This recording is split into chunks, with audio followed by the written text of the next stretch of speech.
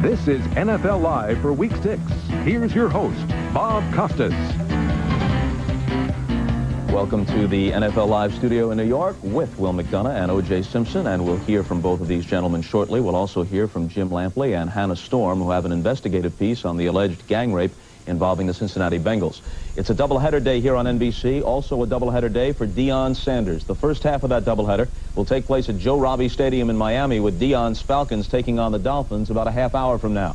Then it's back to Pittsburgh for Game 5 of the National League Championship Series tonight, though we understand he has decided not to divert to St. Louis to act as a panelist in tonight's presidential debate. It's been a busy enough 13 hours for Sanders. He pinch hit late in the Braves' win last night, striking out in the 8th. Then a quick departure out of Three Rivers. We're not sure if he showered, but since he was caught looking, one would assume he didn't break much of a sweat.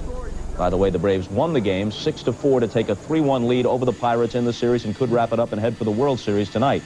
A quick limo ride for Deion from the stadium to the Allegheny County Airport, a small field about 45 minutes away. The Learjet awaiting to take him from Pittsburgh to Miami, where he had 3 options on board: sleep, study the Falcon game plan for Miami, or talk to Pat O'Brien. That is not Pat behind him, but Pat was over in the corner of the screen. The plane was airborne at 1:35 a.m. for the journey to South Florida, about 1,000 miles, and then Deion will pull into the Fort Lauderdale Airport at the fine hour of 4 a.m. Here he comes. Not enough of a close-up to see if he's bleary-eyed or not. He checked into the team hotel, got a few hours of sleep, and arrived at Joe Robbie Stadium just after 11 this morning.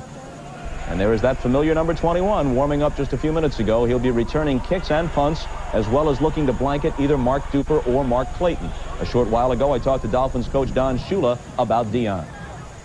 Great athlete, and every time he gets the ball on a punt or a kickoff return, he's just a tremendous threat.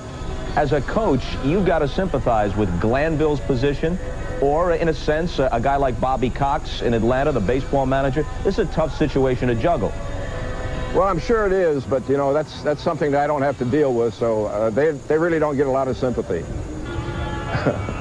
Minimal compassion displayed here by Shula, but he told me in another part of the interview that he prepared all week as if Sanders was going to be there, and he is. Well, you know, Sanders is a unique athlete, and his abilities afford him the opportunity of not really having to fit into Atlanta's defense. They're going to put him one-on-one on Miami's best receiver. You must assume that's Mark Clayton, and that's all he has to do. He doesn't have to worry about what the other guys are doing, but I don't think you can go to bed at 4 a.m. and cover a receiver of Mark Clayton's ability. I think he's going to have a long day, Will. We will find out. Let me tell you something, Juice. This is not about him playing against Miami today. This is about money and publicity.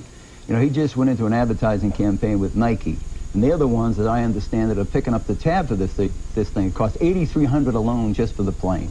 Now, if he didn't play today, he wouldn't make $118,000, and that's his game check for playing in Miami today. So that's the reason he's there. And he wouldn't generate the kind of publicity for himself and for Nike that this 2 sports in 1 day primetime baseball game on a Sunday night is going to generate for them. You're right. By the way, not unprecedented for someone to go to bed at 4 a.m. or later for other reasons and still perform fairly well in the game later that same day.